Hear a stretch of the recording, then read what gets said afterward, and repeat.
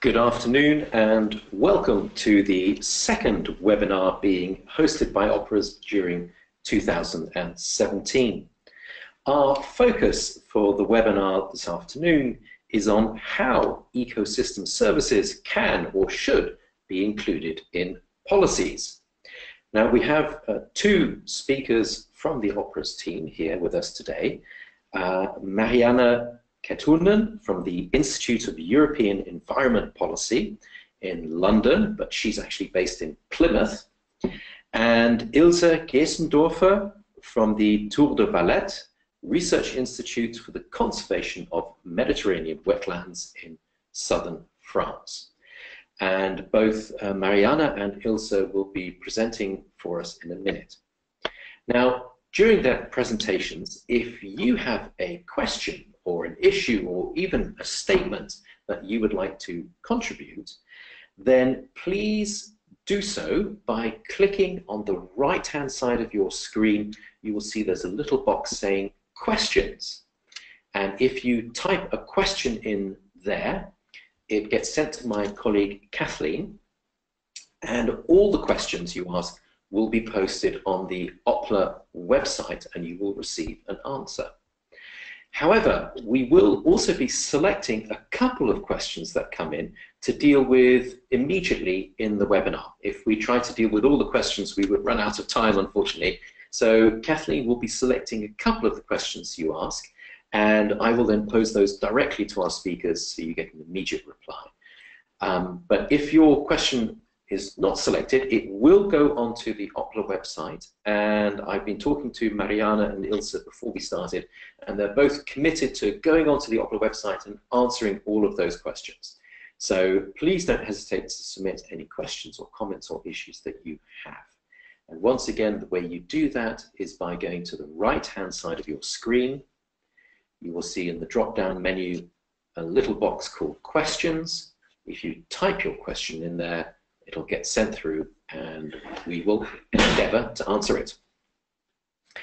So it's now time to get going with our main presentations, and it's my great pleasure to invite Marianne. I think you're going to start. So the presentation mode goes over to you. Thank you. Great, thank you, Martin, for the kind introductions, and good afternoon, everybody.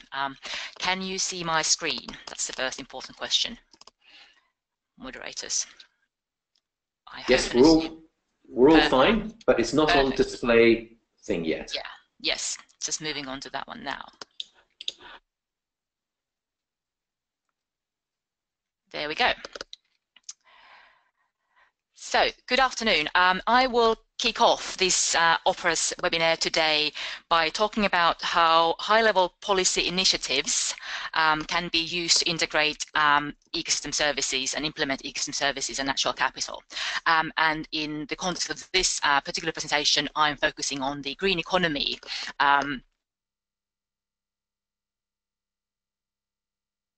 Wanting to show how vice versa, while high-level policy initiatives like green economy can be used to implement ecosystem services concept into policies, I would also like to argue that ecosystem services and natural capital are actually required to make these higher-level policies truly sustainable and make them more concrete and implementable.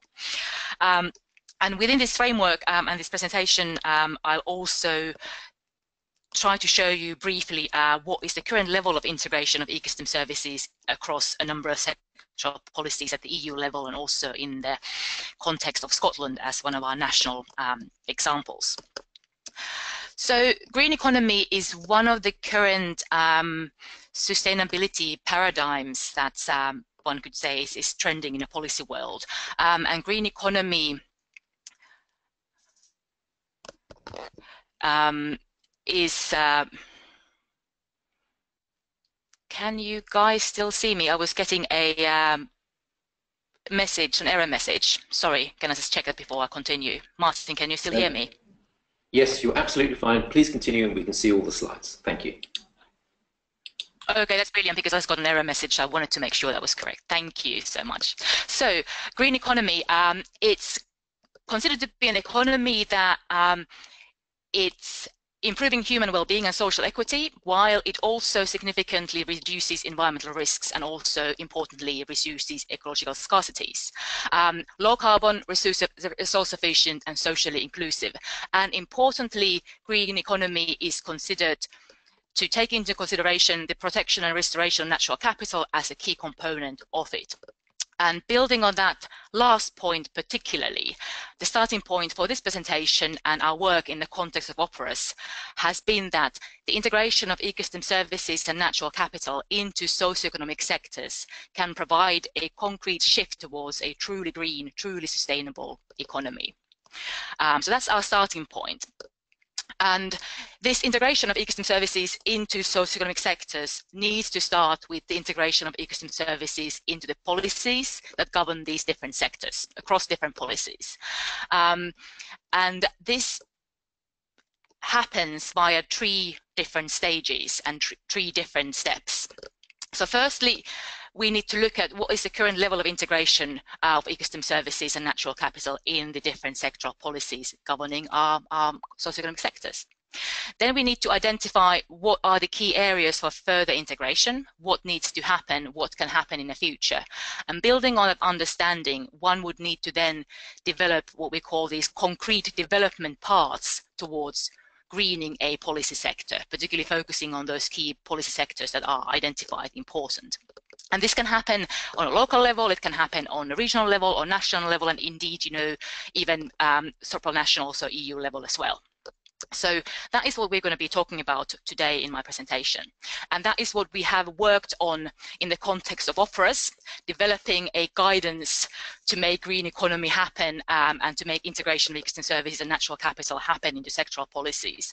So what I'm be talking about next builds on the guidance that we have developed and will be available very soon in the Oppla context and Oppla website. But first and foremost, one needs to understand that the policy integration requires to build on a range of different kinds of tools. So first and foremost, you need information. You need what we call information instruments. You need data, you need indicators, you need instruments for monitoring, mapping, accounting systems, and also a range of different types of science policy assessments are developed to bring in information into policy and decision making through different sectors. And with that, ecosystem services information. Then, of course, you need to bring that information into the decision-making process. And for that, there is a requirement for different kinds of decision support instruments, as we call them. So there are instruments for planning and targeting, instruments for reporting, and particularly impact assessment procedures and different kinds of risk assessments analysis are the kinds of instruments that can help to bring ecosystem service and natural capital information into the decision making process. And finally, information and bringing that information into decision by certain instruments is only fine if you will be then having some concrete instruments to implement the understanding that you have on ecosystem services across sectors. And for that, you need what we call the implementation instruments. So we need dedicated legislative acts and regulations and standards. We can also have spatially specific instruments, like, for example, protected areas are spatially specific instruments that can help to implement ecosystem services knowledge, different land use zoning instruments as well. Investment is always needed, and that investment can be public or it can be private. And when it comes to the private realm, there are different kinds of market-based instruments or certification schemes and instruments like that that can be used to help policy integration of ecosystem services. So policy integration requires and starts with a range of tools that we have worked on in the context of Opera's over these years. And of course, these policies, these different policy tools and instruments, they really don't work in a silo. They need to work together, ideally. So you take any given policy area, take, for example, agriculture. And in the context of agriculture, if you think about certification schemes that take ecosystem-based approaches into account in the production, those certification schemes are very likely to require investment, usually to begin with public investment to be able to work. Public investment and the schemes themselves require different types of planning and targeting instruments. They require reporting, and of course you have to look at what kind of impacts they have been delivering, so you need impact assessment. So that basically brings you the realm of policy and decision support tools. And finally, as said, you need those information instruments to underpin everything. So you need indicators, monitoring and mapping, and assessments to look at both whether your funding has actually worked and gone to where you'd wanted to go, and whether your certification schemes have actually delivered for sustainable land management.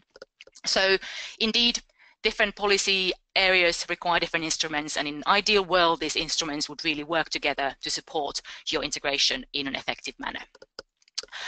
And that would be therefore looked at over in the context of governance and decision-making processes that would look at and synchronize these instruments together. But further on that a bit later.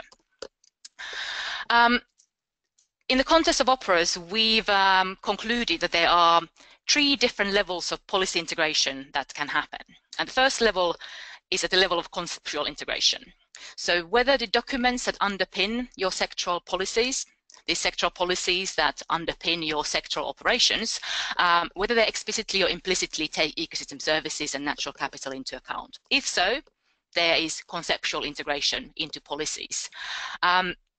Further to that, operational integration has been identified as a more concrete level of integrating ecosystem services into policies. So whether on a conceptual level, documents include the mention of ecosystem services, that is fine. But are there actually specific measures or instruments in place within a policy sector like agriculture, forestry, or air protection that would actually identify and committedly address ecosystem services as objectives within the policy sectors? That is another level of integration.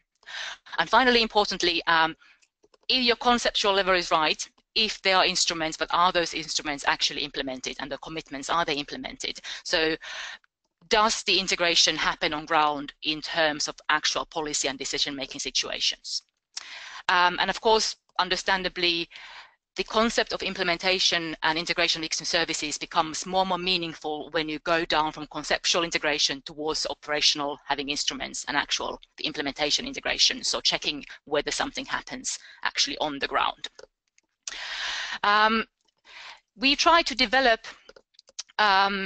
a guidance system or sort of assessment, like a simple traffic light system, to actually look at the current level of integration as your starting point for assessing the integration potential for ecosystem service into policies. And in that context, we've identified simple 4 levels of depth in terms of integration into current policies across the conceptual, operational, and implementation realm.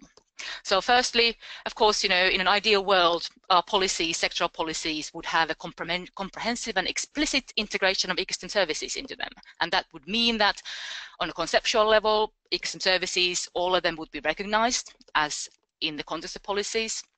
It would mean that there would be tools, concrete policy tools to implement them, and there would also be a due process to support the implementation and also monitor the implementation. So that would be, in an ideal world, comprehensive and explicit integration of ecosystem services into sectoral policies. But of course, it might be that the integration is not so comprehensive.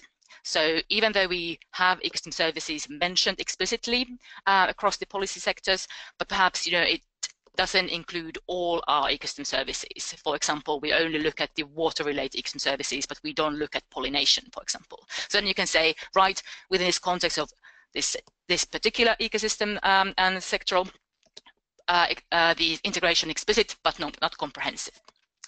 The integration can be also implicit, we considered, and what that usually means is that your ecosystem services have been mainly considered via the possible negative impacts of a sector to nature and ecosystem services. So by that means you have, indeed, the policy does recognize that nature provides benefits, and those benefits would need to be protected, but it doesn't really build on or actively do anything about the ecosystem services as such. And of course, finally, there might be no integration of ecosystem services into sectors at all, so there's no recognition of ecosystem services and natural capital in the sector, nor any tools to address that.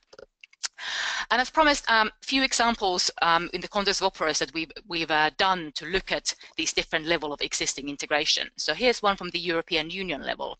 So we looked at different relevant policies, sectoral policies at the EU level. We looked at how well they conceptually integrate the ecosystem service and natural capital concept. So is it in the policy documents that underpin these sectoral policies. Is ecosystem services acknowledged and mentioned?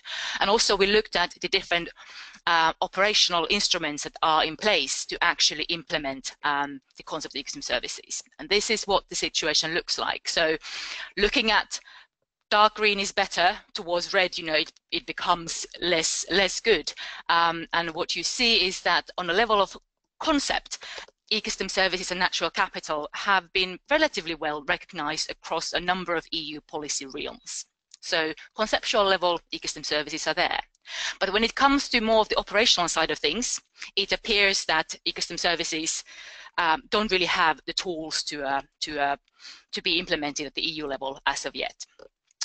Then moving on to looking at the situation in a national level, so going to Scotland, where we did some work in the context of operas, you can see that similar table, so different ecosystem services looked at across the policy realms, and what you see that the situation is slightly greener than in the EU context. And also what you see interestingly is that when you compare the EU level policy setting with the Scottish one, in operational setting, there actually seems to be more happening on the national level in Scotland than there is in EU level. And of course this makes sense because the EU is a devolved system where implementation of things becomes more concrete on a national level. But all in all, if this is the situation, at least there seems to be some positiveness there that there is a implementation taking place towards from EU towards the national level, even though there's plenty of red and improvements still to be had. And of course, we only looked at here conceptual and operational integration, not the actual implementation, because we didn't really have the time and resources to look at that yet. So that's where, of course, things would happen more in place. So that aside, next thing, of course, as I said, would then be to look at how do we take steps forward. So now that we understand the current situation, what will be then the future next steps to be taken? So, and that starts by identifying key opportunities and needs for further integration. And in that context, one would need to consider a number of aspects, and one aspect to consider would be identifying different kinds of win-wins within sectoral policies. So within sectors, what kind of win-wins can ecosystem service integration provide, and also what kind of win-wins can we create between sectors? And to be slightly more concrete about it, for example, if we would take health sector as our sector we will be looking at more explicitly. In terms of the within sector win-wins, using, for example, green areas and protect area networks would be helping to support public health based on a lot of the information that we have nowadays on how green areas support public health and mental health. But of course, ideally it will also be helping to deliver the conservation objective as well.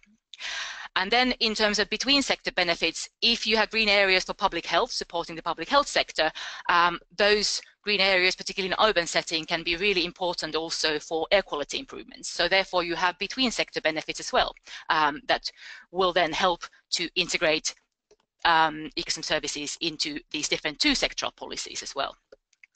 Trade-offs is also a really important consideration when thinking about ways forward. So are there, in some policy areas, trade-offs between addressing ecosystem services and also therefore threatening the existence of ecosystem services? Again, in the same urban setting, transport sector might be, of course, looking to expand and therefore threatening the green area's existence, and we might be standing in a crossroads between the trade-offs between the transport sector and the health sector in terms of the green area development. And finally, one has to also think about the policies as, are there any development bottlenecks within the policy sector, like for example financial constraints, and are there windows of opportunity? So are there any upcoming reforms that we can use in the future to improve the integration level in the policy sector? And building on that, a number of key criteria can be considered when identifying future action across the policy field. So level of impact, both in terms of conservation goals and also delivering benefits to the green sector. Urgency, are there some trade-offs that are causing considerable negative impact within the sector we need to be really addressing?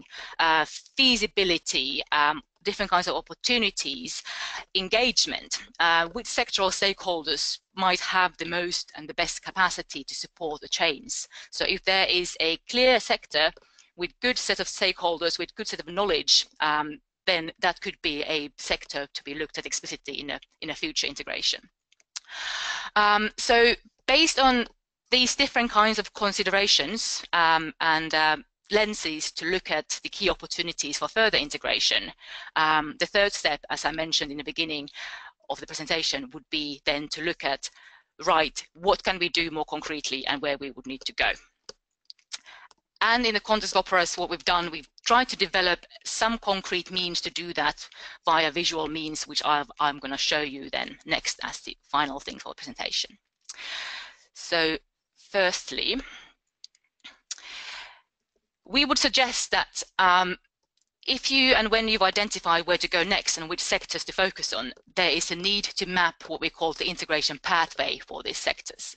And it starts by understanding the current situation. So as looked at, what is the current situation in terms of sectoral integration, for example, to the health sector or to the forest sector, agriculture sector.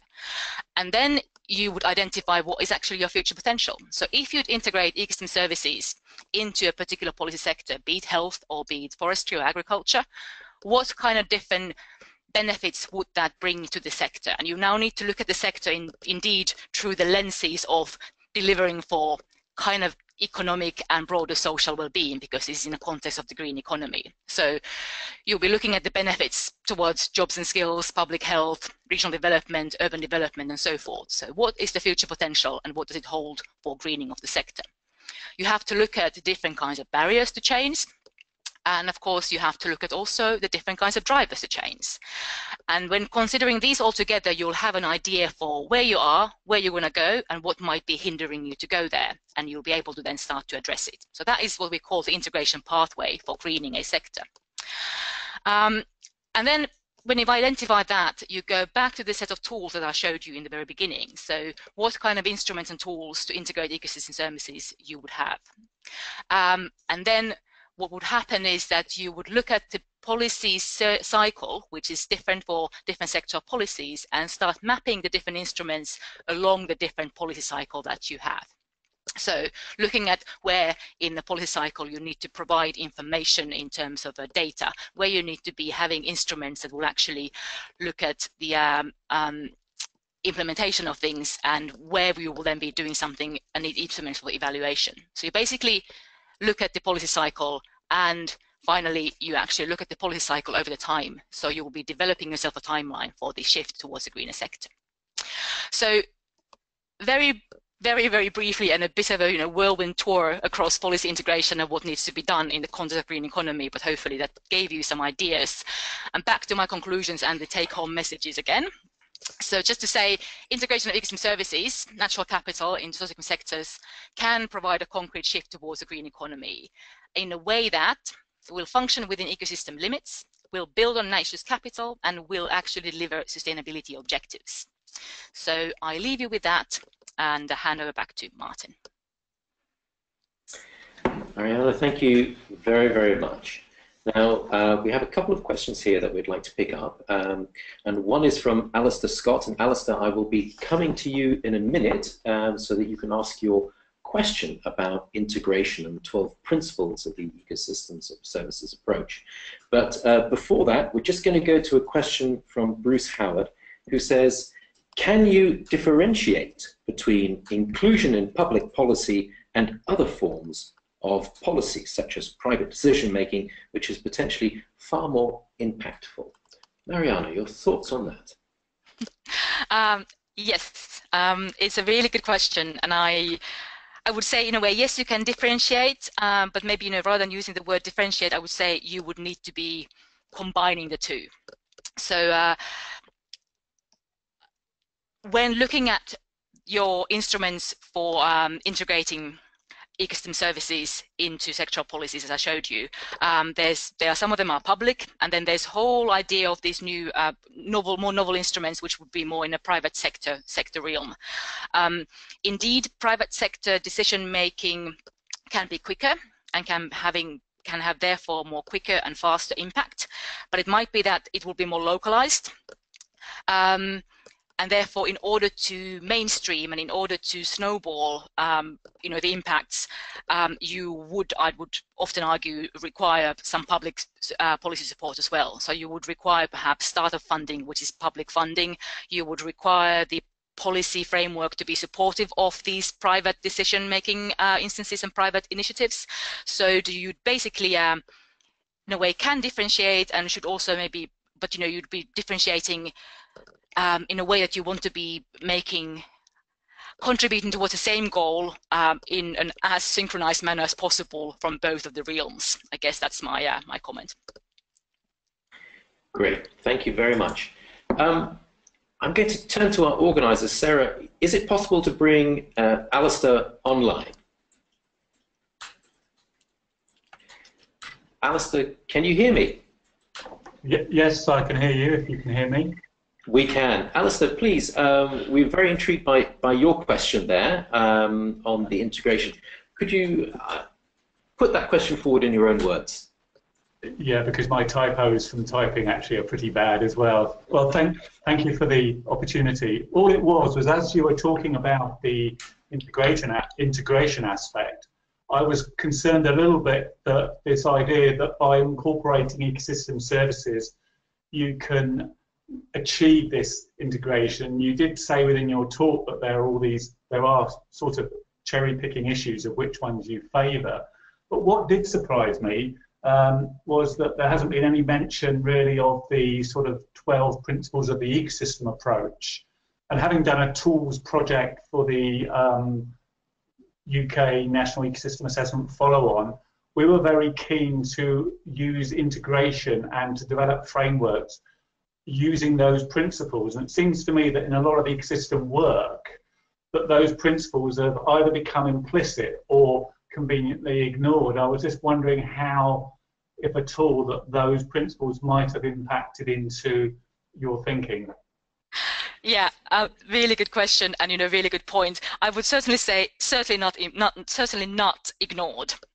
So I think it's more of a question of they are implicit in the thinking, and I guess also because the policy world in a good and bad, it moves forward, and sometimes moves forward fast enough, and therefore the current green economy thinking and ecosystem service thinking doesn't explicitly enough, I suppose, go back to the 12 principles of ecosystem-based approach, even though one would argue that it should.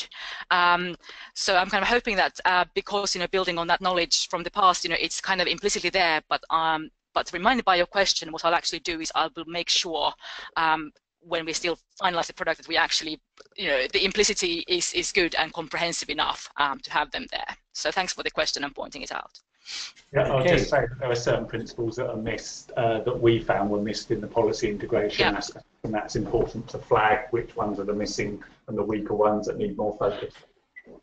Great, thank you both very much. Now we have one final question before we move on from Dara Carroll. I'm just going to read the question, and then Dara, we're going to open your microphone as well if you would like to supplement that with anything.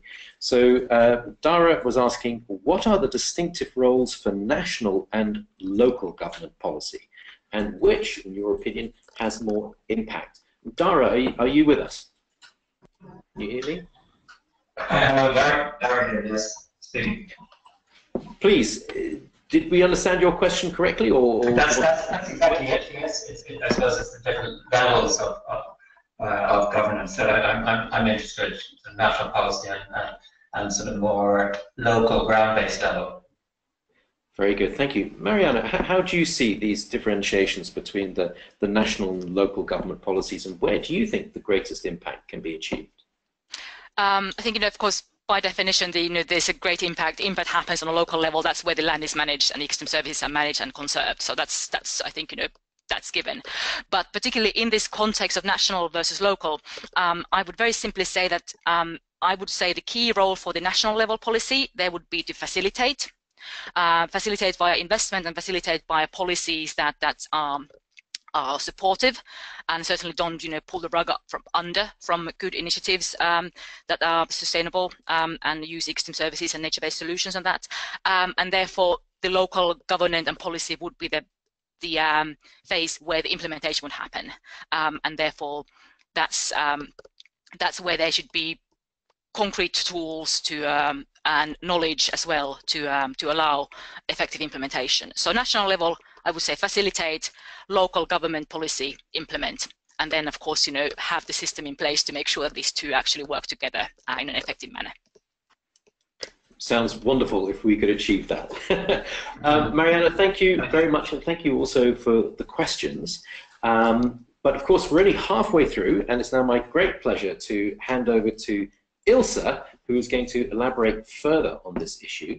And please, for anybody listening, do remember, if you would like to ask a question, just simply type it into the question box. If we get a chance to deal with it now in the webinar, we will do.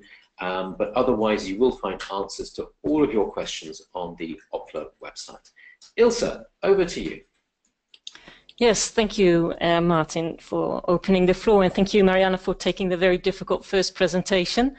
It's always difficult to speak in front of an audience we don't see, so my apologies beforehand if I start speaking too quickly. It's just because I get really enthusiastic. So my name is Ilse Gijsenover, and I work at Tour de Velin.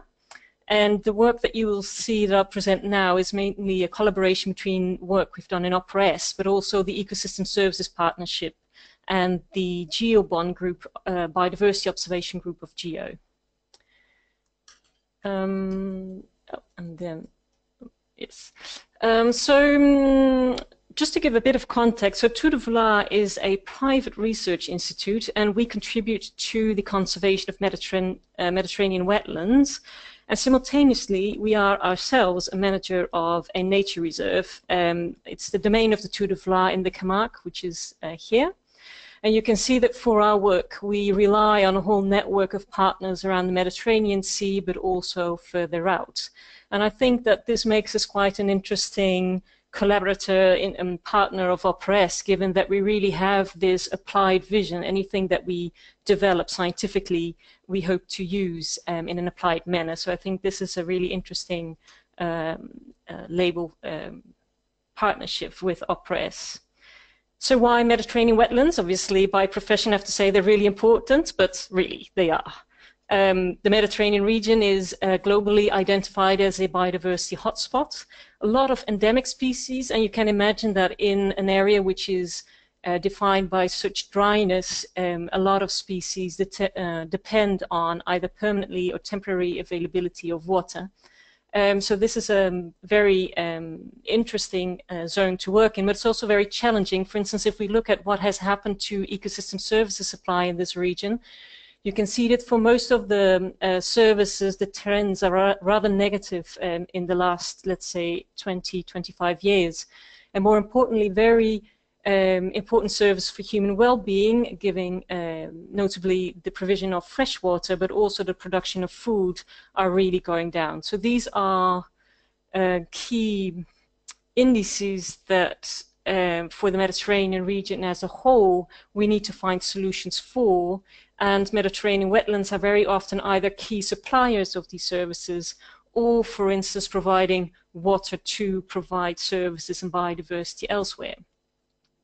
So we were very interested in this study that we undertook in Oppla.eu, and what we wanted to know was if, for us, the long-term sustainable use of Mediterranean wetlands and their ecosystem services are so important, then surely it's of key importance that the complex social ecological interactions that we know exist are well captured in global sustainability targets. Now, from a research perspective, we know that ecosystem services require ecologically healthy and functioning ecosystems. We know that ecosystem services that are used are being co-produced, and that human impacts are huge in the Mediterranean basin, but that we are lacking some sort of information, but also means to convince other actors on long-term sustainable management and use of these Mediterranean wetlands.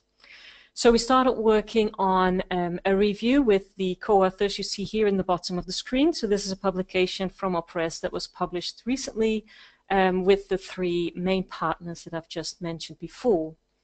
So just to give you a brief explanation of what the methodology entailed. So what we did was we looked at the Sustainable Development Goals and the Aichi targets, and we identified which ecosystem services were actually related to which goal.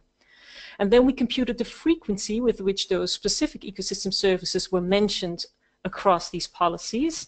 And we did not want to overinterpret the importance of ecosystem services, so we did not interpret general terms like sustainable development or essential ecosystem services. Just on a side note, the real term ecosystem services was only mentioned once in one goal of the Sustainable Development Goals, so we're really talking here about how often water provision or recreation was mentioned. So in order to know if the width of the complexity of these issues were covered, we then looked at 5 different variables of ecosystem service flows and whether information was demanded on each of these categories. So here we looked at potential supply, supply use, demand and interest. And then in order to verify whether we would have actual information available on these different parts for each ecosystem service, we looked at 10 ecosystem service assessments to see what kind of information they generally provide. So just diving straight into the results here, what you see here is in the middle you see the ecosystem services targets, and then at the outer areas of this, let's say, star diagram are the different targets. And the width of this list, widths of these lines means that the ecosystem services are mentioned with a higher frequency in that particular goal. So what we can see is that there are in particular 2 goals that stand out in terms of their frequency of ecosystem services being mentioned. So the first one is SDG 2 and the second one is the Aichi goal B. Now in case not everyone remembers exactly what each goal is, so the second goal from the Sustainable Development Goals is about ending hunger and achieving food security. So it's a very logical link to provisioning services. And Aichi Goal B is more to do with reducing pressures on biodiversity and sustainable use. And here we see, I think, a very logical link to both provisioning services as well as regulating services. Now, if we looked at the individual ecosystem services mentioned in both targets, then we can look at the top 25 most cited ecosystem services. And these are given in the priority found, in the ranking found. So natural heritage and diversity was the most often mentioned ecosystem service of importance across all these goals. Then we have about 3 targets related to water services, then 2 services about food production, and we finish off with another cultural ecosystem service about cultural heritage. Now I find this very encouraging because this nice distribution about over the 3 categories of ecosystem services is not what we found generally when we do a review of, for instance, about scientific literature and assessments. We do not find this nice inclusion of all 3 categories, but usually predominant references of purification and regulating services and cultural services are not that well represented. And on top of it, water services related water services are often also well less studied than terrestrial ecosystem services. So we found this very nice results. So the next question is, do we have what it takes in order to provide information on reporting on these ecosystem services? So if we look into the ecosystem in the Sustainable Development Goal 2, which is about ending hunger and achieving food security, then a good indicator could be food production in tons per hectare. So if we want to achieve this goal, one could say, okay, we apply a management intervention that helps us to increase the efficiency of agricultural production, and the result would be that the tons of food per hectare increase. And we can see in the figure on the right that this is indeed the case based on World Bank data. But ecosystem services are not only based on production, but also on use. And therefore, the question is, did the production improve enough to feed everyone in the world?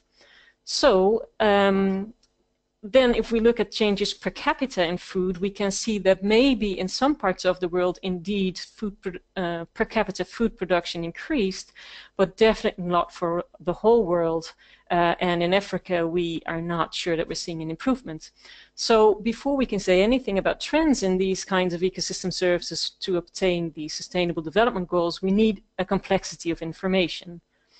And for this, we developed a framework that identifies 5 different, let's say, variables of ecosystem service flow. And I'm just going to take you quickly from the top to the bottom because I don't want to spend too much time on the concepts behind it.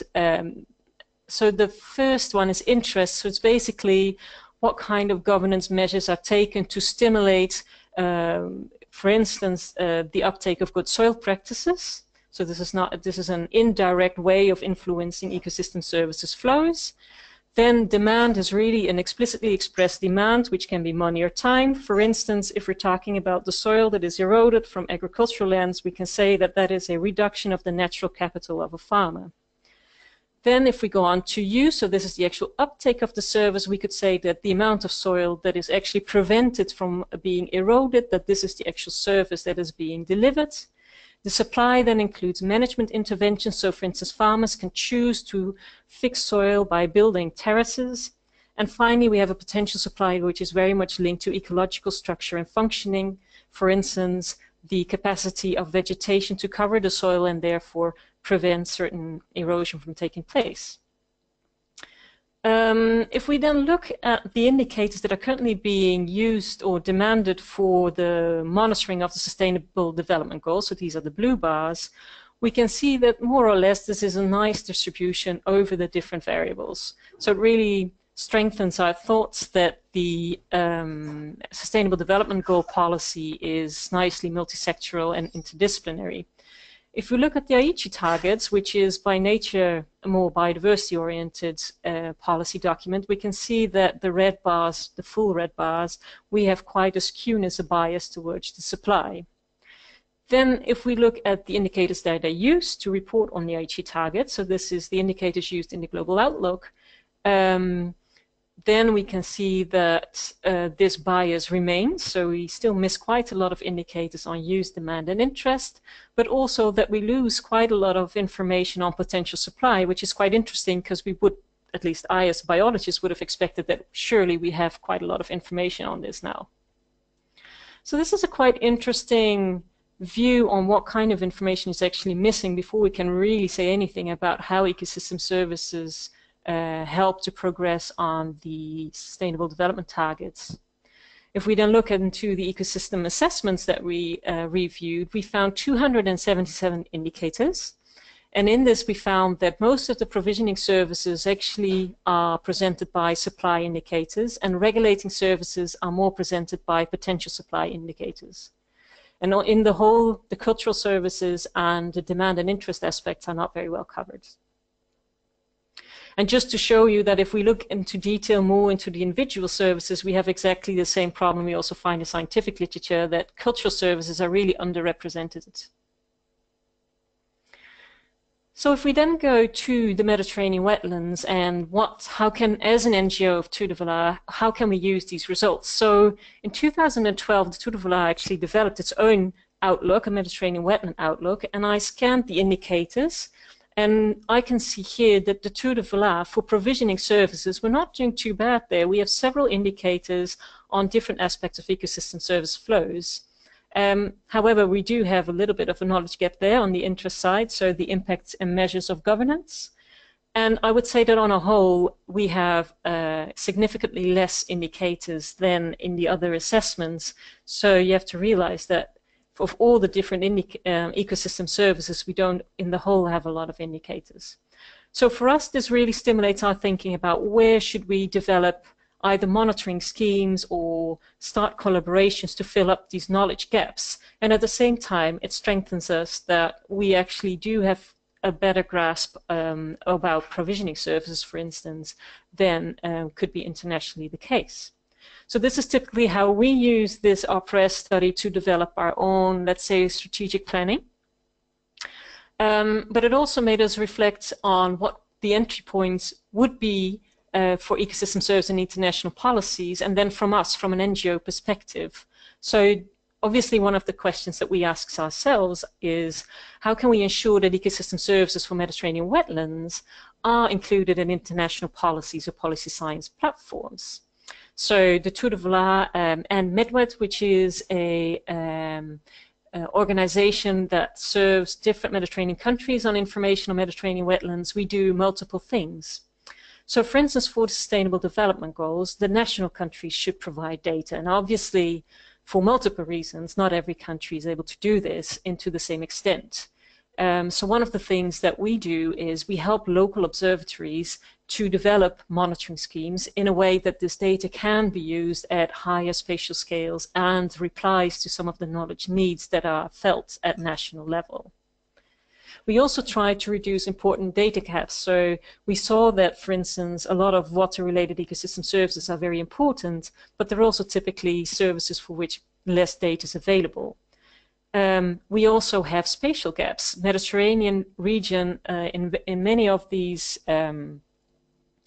reports are being cut up in a European part, an African part, and a Central Asian part. And this is very difficult then to get information that makes sense at this biome level where we're experiencing such heavy impacts from climate change, for instance. So we use also this in order to gather all this information and develop information on, for instance, management tactics to mitigate climate change impacts. We also face a lot of sensitive information, census data, water quality or water quantity, which might, for strategic reasons, not be shared between countries, but not even between actors. To name an example, I will not name the country, but we know that there are some really damaging reports on water quality, which real impacts on direct impacts on human health, but they're not.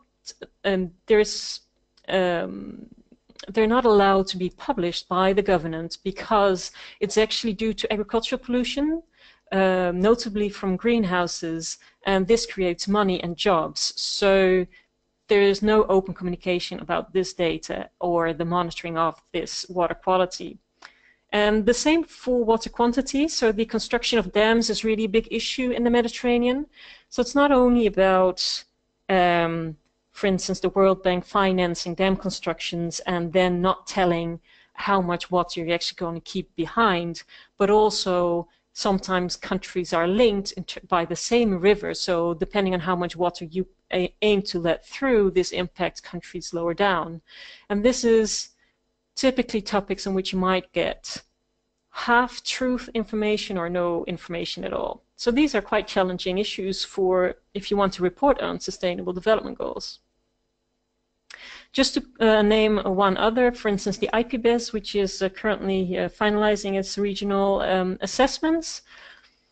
So for these kinds of assessments, very typically, mainly scientific publications are included. So what we try to do from the Tour de Vla is we try to validate and publish our results that we find as much as we can, because else it will not even get included in these big reports, which we hope are agenda setting globally.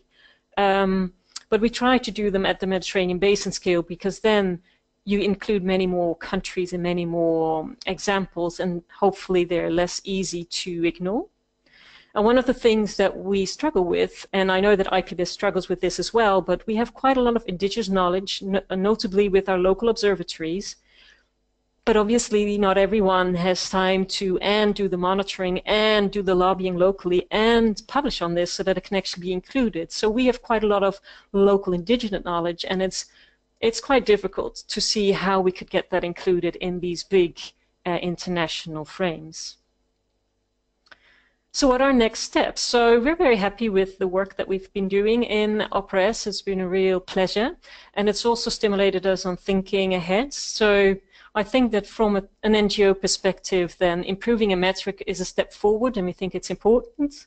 But really, if we could improve the use of our metrics, it would be a huge leap forward. So this is what we try to focus on now.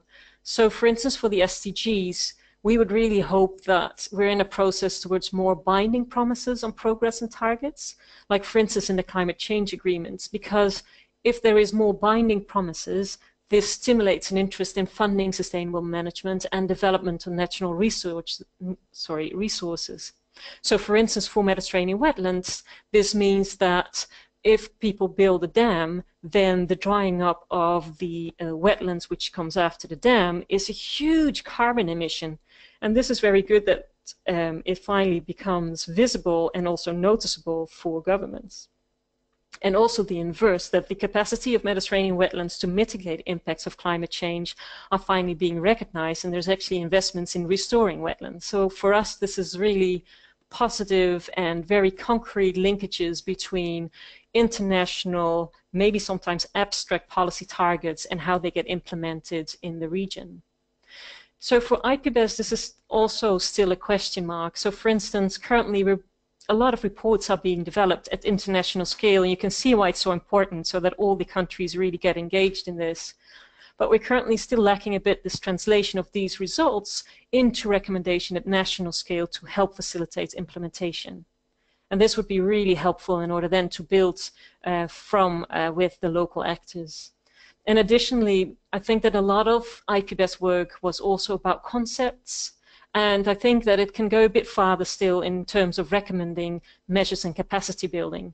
Now, not in all countries we work in are necessarily governance, which has the most impact. And I agree with some of the questions that were just posed. But local observatories and local people become increasingly active through social media and actually achieving things. So for us, it's not only about recommending measures to governments, but it's really also about helping people on the ground. So that was the last slide of my presentation. So if anyone is interested in working on Ecosystem Service Working Group, there are many, just to name three. So the GEOBON one, the one of ESP, and our own Mediterranean one. You're very welcome to join us there. And basically, thank you for listening. Ilse, thank you very much for your presentation. Now, I would like to go to Kate Flood, and Kate, if you're still with us from the National University Galway in Ireland, we'll be coming to you in a minute. You had a question submitted a bit earlier. Should consideration of ecosystem services become mandatory when doing EIAs, which I take to mean economic impact assessments? I think this links nicely with what Ilse was just saying about how can we get more binding commitments. But Kate, would you like to say your piece? Hello? Yes, we can hear you. Thank you. Great. Yeah, just the environmental impact assessments, I suppose, that ecologists work on, and appropriate assessments. I don't think they're included. They include ecosystem services at the moment in the UK. I was just wondering, should be, or is there any plans to do that? Okay, Ilse, any thoughts on environmental impact assessments? Would they help? Should ecosystem services be mandatory? Could these move towards being interpreted as more binding promises? Yeah, I guess it depends a bit. Okay, of course, yeah. The short answer is yes. The question is only who makes it obligatory to do this by whom. So, for instance, the World Bank has been really good in trying to mature its environmental impact assessments, and it's really starting to shape up to be really biodiversity relevant. So yes, if they could include an ecosystem service approach, which also helps to link them to more local actors, then I think that that would definitely be a great leap forward.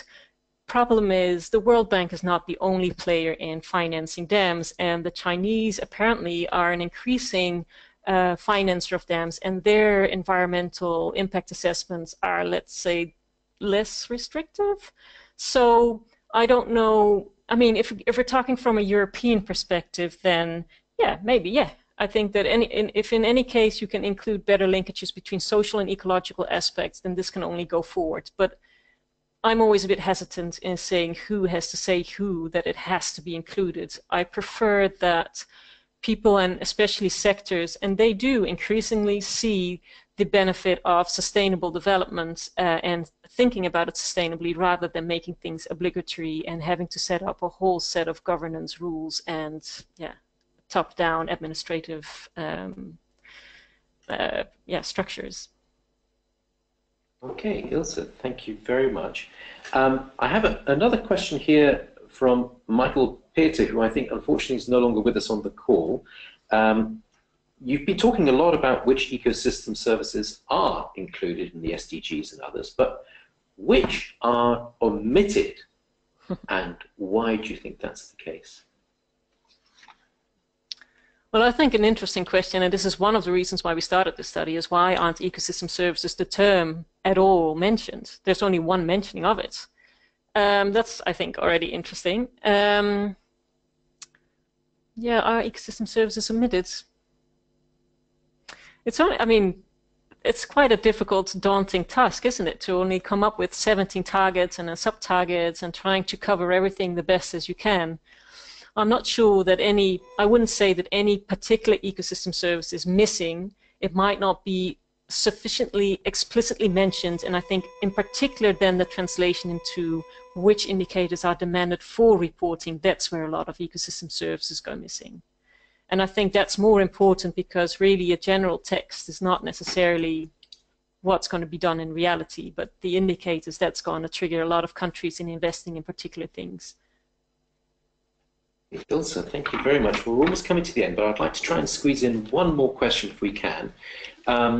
We had a question earlier from Miriam Grace, who says, what are the particular challenges of ecosystems in the marine ecosystem services? And seeing as you're specialist in the wetlands, and you're talking about that, but what about the marine ecosystem services? What do you think is absolutely critical there?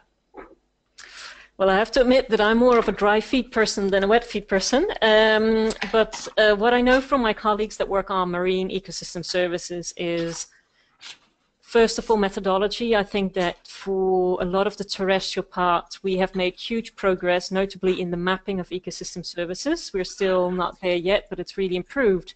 And this is obviously much more difficult for marine systems. So in terms of data, collecting data and knowing what is where, this is very difficult. And if you also think about the whole ownership problem, so if you're a terrestrial person, then you say, okay, this is my land or this is a natural park. But on sea, it's very much more difficult to see who exactly uses which part for what. And therefore, for instance, including actors in developing sustainable solutions is much more tricky. So I think that the marine area, given also its importance for human well-being and climate change, really deserves a lot more of attention and method development in order to strengthen that sector. Yeah, definitely.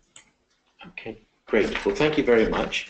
Thank you to both our speakers, to Marianne Kettunen and Ilse Gersendorfer, for your presentations. We have to bring it to an end here because we need to stop at 1400 Central European time.